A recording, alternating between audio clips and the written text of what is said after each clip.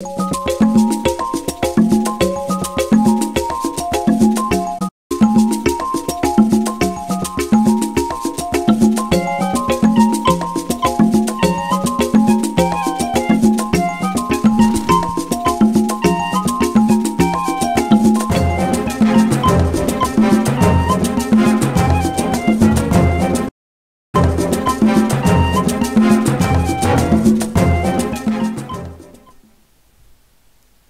and welcome to Nigeria Now on Echo Television International. We will be keeping you updated with the happenings, what is happening. Just recently, we've heard that the tribunal have actually sacked the Plateau State Speaker Moses Sule based on the fact that his party, the PDP, did not have a legal structure when he actually got nominated into the seat as a speaker. So presently, his certificate has been withdrawn. This is what INEC have said. So we'll keep you with all of the details subsequently as they continue to drop.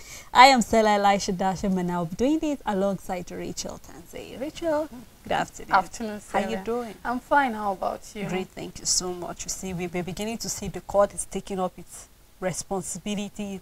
I mean, no wonder we saw the Chief Justice saying that the court is having, it seems as if they're having so much actually. Yes, then we are seeing true. that the Chief Justice are even limited. Yeah. But then just like we've seen, even in Delta State recently, we've had that the tribunal have also stated the fact that the governor has been reaffirmed, and so that petition being filed by Omo Agege has been kicked out of the court. So we're seeing that everything is falling in shape, and other states subsequently will begin to hear tribunals coming in left, right, and center for people who submitted their petition. But our fingers are crossed as they keep dropping. We'll let the viewers know on that.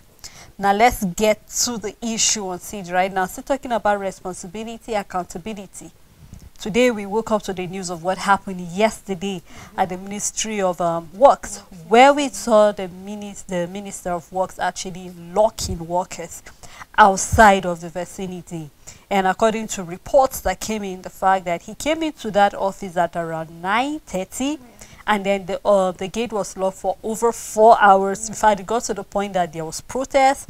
Some people who were worshippers had their mat in front of the gate worshipping, and according to the people, when they were able to get in touch with the security agent in charge of there, he said he was given a directive by the minister, and a protest, just like I said, a protest erupted. Even the governor of Lagos State, who came for a courtesy visit, was unable to get into the office. But then he actually apologized. According to report, he apologized and said he was going to look into some of the reasons why they came to work late, because they said some of them are living outside the city center, so they have to make it to work and all of that.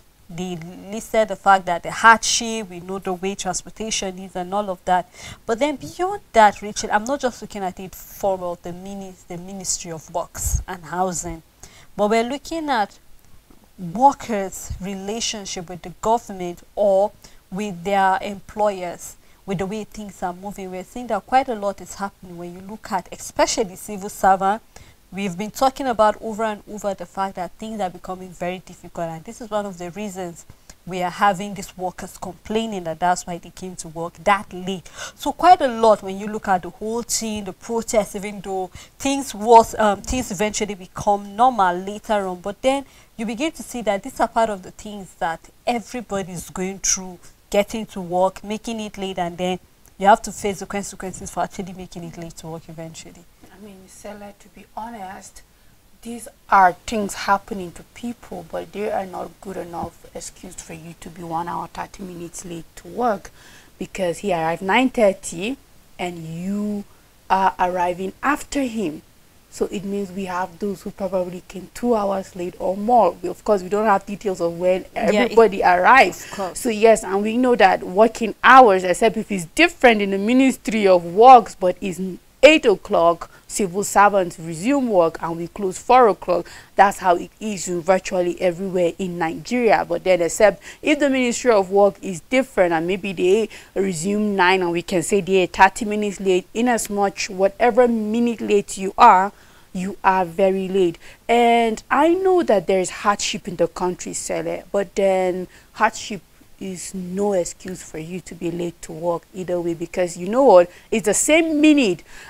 If Well, if your taxi price changes from 200 to 400, it doesn't change the kilometers you cover. It doesn't change the speed of the vehicle. It doesn't change the kilometers you cover. If I'm living at Old Airport, coming down here to work, it doesn't just because there is fuel subsidy removal, fuel pump price have gone high, it doesn't change that it's 15 minutes that would take me from Old Airport down here to work, for instance. So yes, it's not enough reason. And then even if we will go down back to saying, okay, a lot of people live outside the city center, there are a lot of people living outside the city center and still made it to work early.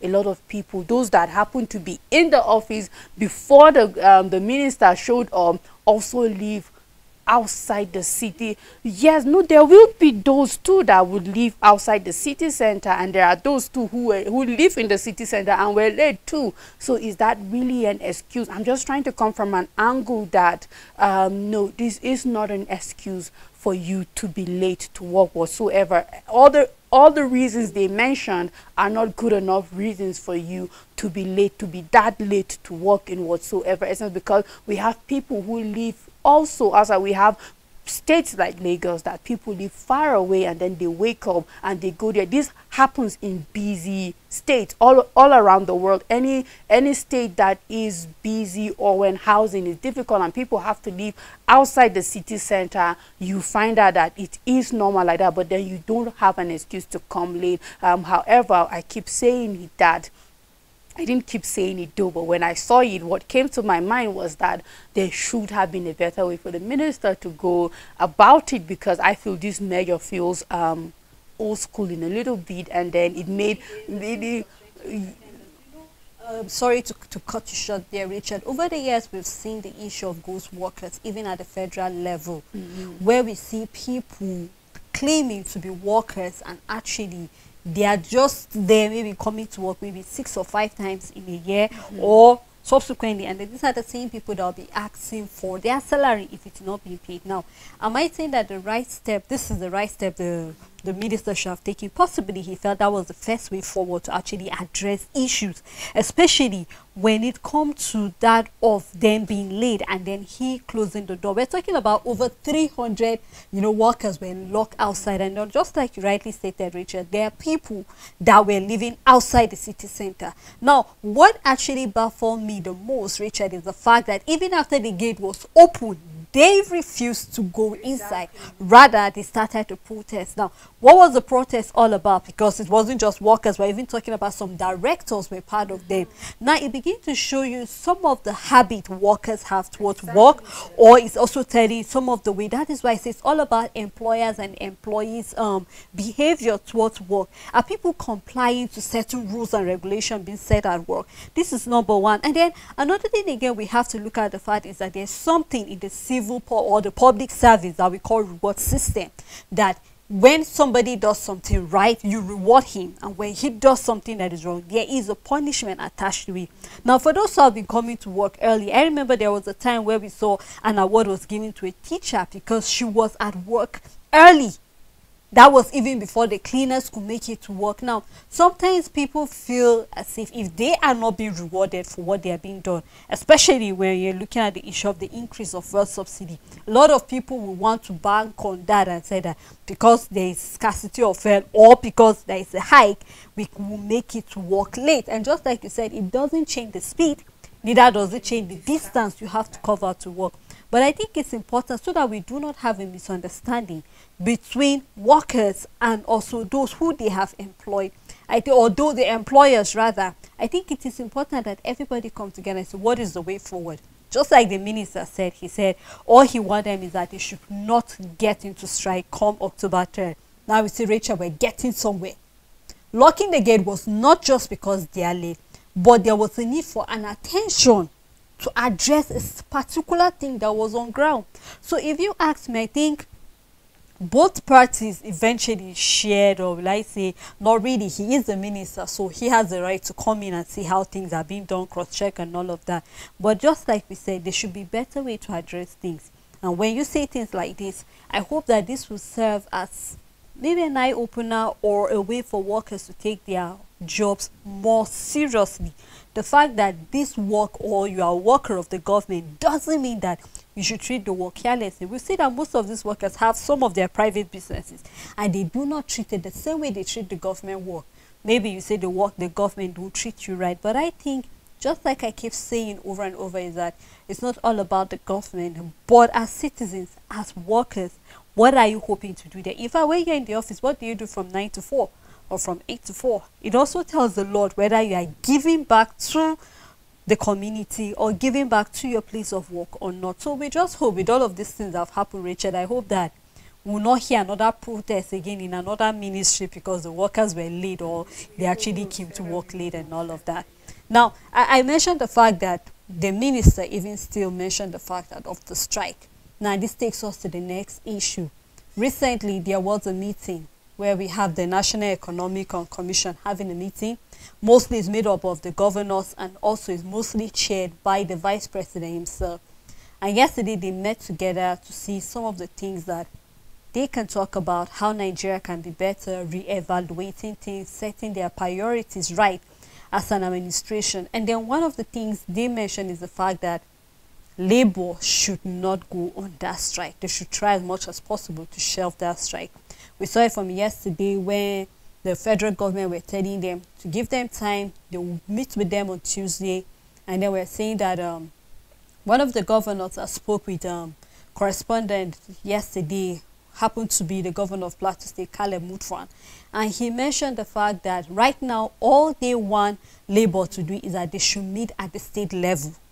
So they'll be able to liaise properly, negotiate proper, and then talk things out. Because right now, with the way things are, a lot of things are not going well. In fact, some of the governors that came in, about 28 of them or so, are freshly being elected. So some of them came and met empty treasury. Some of them, their workers went on strike and are just coming back. So it's more like taking them another 10 steps backward again. But then, Rachel, in your own opinion or in your own perspective, what will you tell about what NEC is telling them? Because we're saying that not only is Labour going, NUPEC are joining them, TACA drivers are joining. We're saying that if things are not even going well, eventually we hear airports, bank, and the rest of it joining them. So what is the way forward right now? Well, Sele, the way forward is for the government to act. Is action, Sele. Like, if you don't want them to go on the strike, act.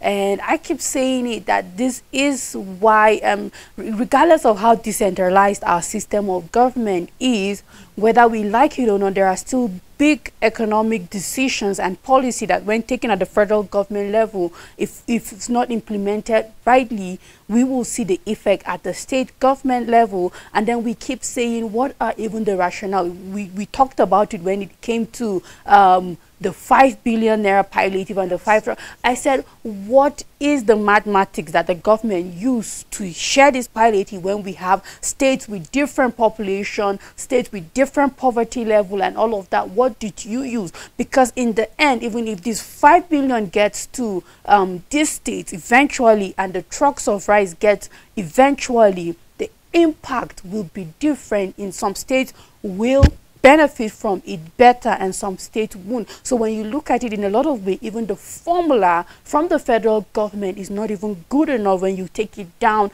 to the state government level. And I believe that governors will try to talk to NLC at the state level, telling them this, and that. But let's not forget that NLC have put it out there that this is just what we need you to do. At least start with something. If you say 200,000 minimum wage is outrageous, what about the palliative?